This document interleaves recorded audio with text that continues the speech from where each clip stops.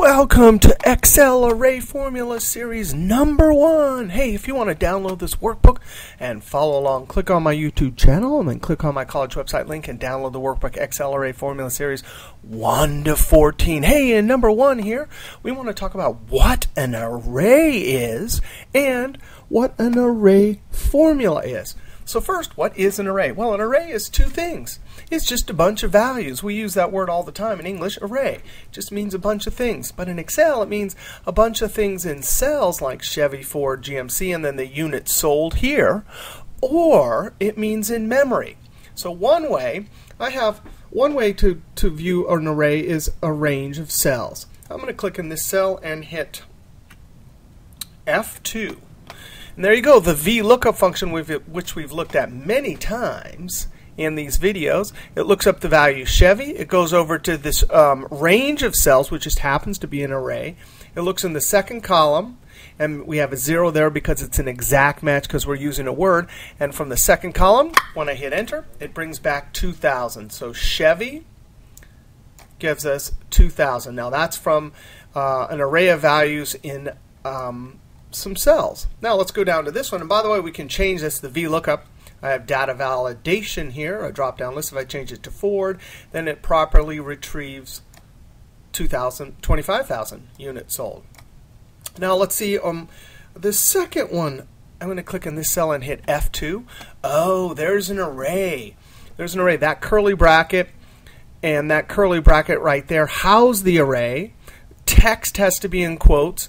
Commas mean column, and semicolons mean row. So look, this is in column, the first column, this is in the second column, then it goes down to the next row, and then column, column, next row, column, column. I'm going to click escape. You can see that that's the same way this is set up right here. So that's a second example of an array actually typed in with array syntax.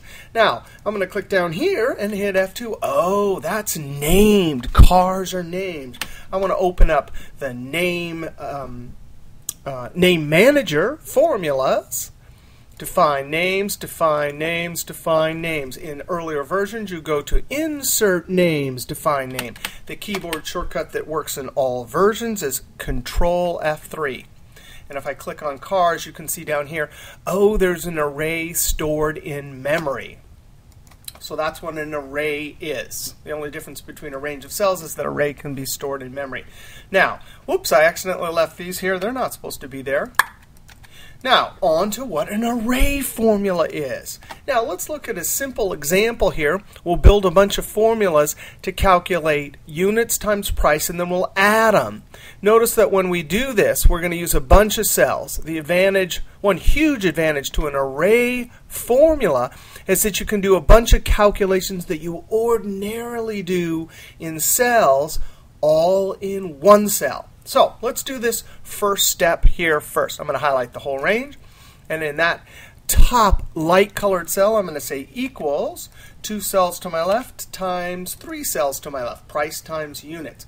Now watch this.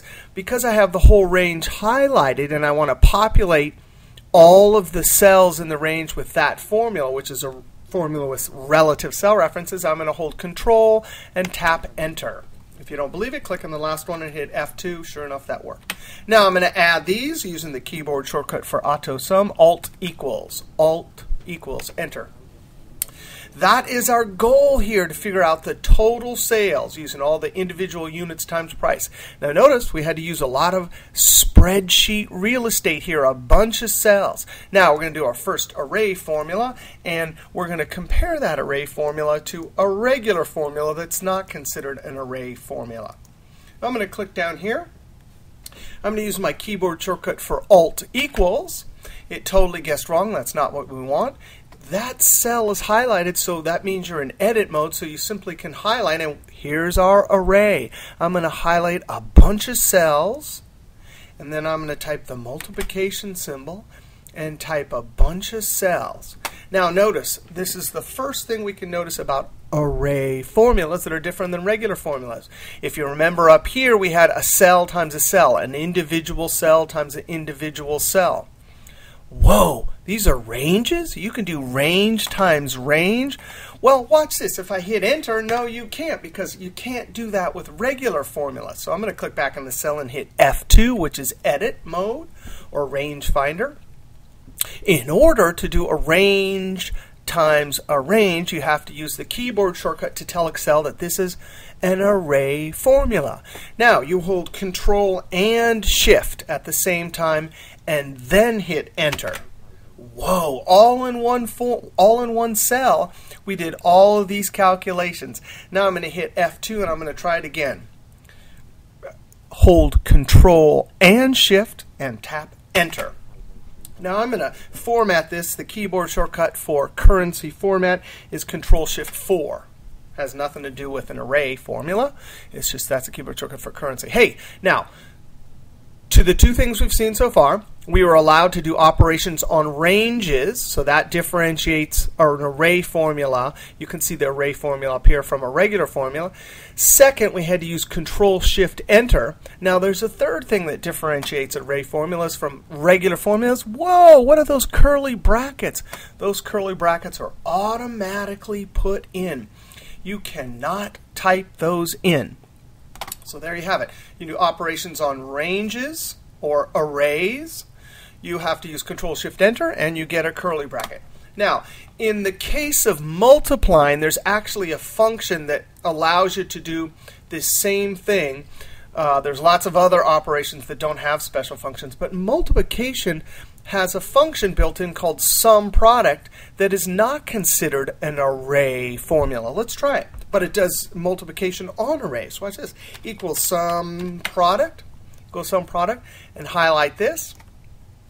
Comma. And highlight this. Notice down here it says array 1, array 2. It just knows this function with a comma separate, and it knows to multiply that and that. Close parenthesis. And watch this. Enter. Okay. That's just in the case of product, which means multiply. Now I want to look at how Excel evaluates this. I'm going to click in this cell right here. I'm going to use Formula Evaluator. Formulas, Formula Auditing, Formula, or Evaluate Formula. In earlier versions, you go to Tools, Formula Auditing, Evaluate Formula. The keyboard shortcut that works in all versions is Alt-T-U-F, Alt-Tough. Alt-Tough. There, remember, you can see, in the Formula Evaluator, you can see range times range. You click Evaluate, and you can see here that syntax for array. There's a curly bracket. Curly bracket. Notice it's all separated by semicolons, which means row. Just like when we did it by hand, it was all in separate cells and separate rows. Next, when you click Evaluate, it will sum it. And that's pretty helpful, especially when you get to complicated array formulas. All right, we'll see you next array trick.